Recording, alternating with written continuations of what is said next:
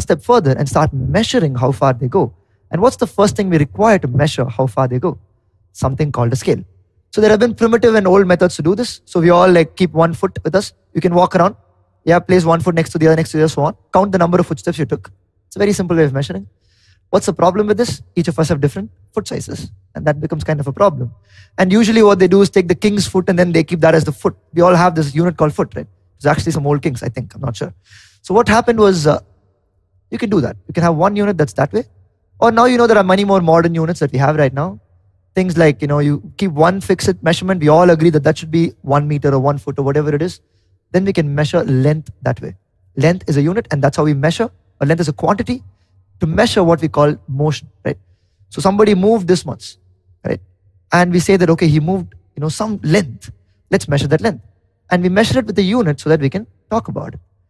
Now, let us get one step deeper. And let's try to understand what this thing called distance is, because we keep talking about distance. Hey, how far is it? Right? Of course, if you go and ask somebody in real life, how far is something, they'll tell you something like it's 15 minutes by train. It's a weird answer, isn't it? You ask them how far and they give you an answer in time, which we will talk about again, what time really is. It's really interesting. So what are we going to do now is, let us say that you decide to go to your friend's house. It's a party and you're here, and let's say you're here and you know the route to your friend's house, it's somewhere there. Now, obviously you can take more than one route to reach your friend's house. So let's say you're here and they're there. Awesome. So what you decide to do, you have an ice cream parlor there, so you'd want to take a route through that and go like this and reach there. Now, what is the distance that you covered to reach your friend's house? So if you were to find that out, you have to take a thread and put it on that road throughout. And then take that thread out, extend it, and measure how long it is, using any scale that you want. Your answer could be in centimeters, meters, you know this. So you have an answer. Now, is that the only path you could have taken? Of course not, right? You could have taken something else. Let's say you want to pick up a third friend and then go to that house. So you'd go down somewhere here, pick your friend up, and then start going up and reach your friend's house. Now in this case, it looks like you covered a different distance.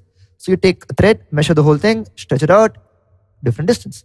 So how many such distances are possible? Infinitely many, right? Assuming that there are enough roads into whatever path you want to take, you could have taken any number of paths. So all those correspond to different distances. Of all these distances, one of them is very special. If you were to take that shortest path between these two, what would that be? Between any 2 points, we know what's the shortest path, right? As long as they're on a plane, the shortest path is going to be the straight line that connects them. Right? Why am I saying this? If it is on the earth, this is not true. Rigorously, right? Because the earth is kind of a sphere. The shortest distance between this and that, in reality, would be this. But if you're on earth, you'll probably have to walk around there and go there, right? So forgetting that, assuming all distances are quite small, and the earth can be assumed to be flat, right? Because if you're walking from here to another point, you're probably not going from the North Pole to the South Pole or something like that. So assuming it's flat, we know it's going to be the straight line that connects them.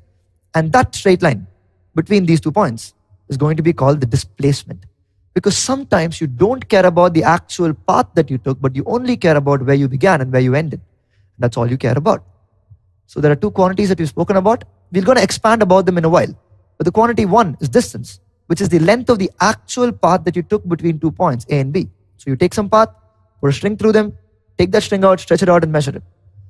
And there's the other quantity, which does not care about which path length you actually took, but only cares about the starting point and the ending point and calculates the shortest distance between the two of them.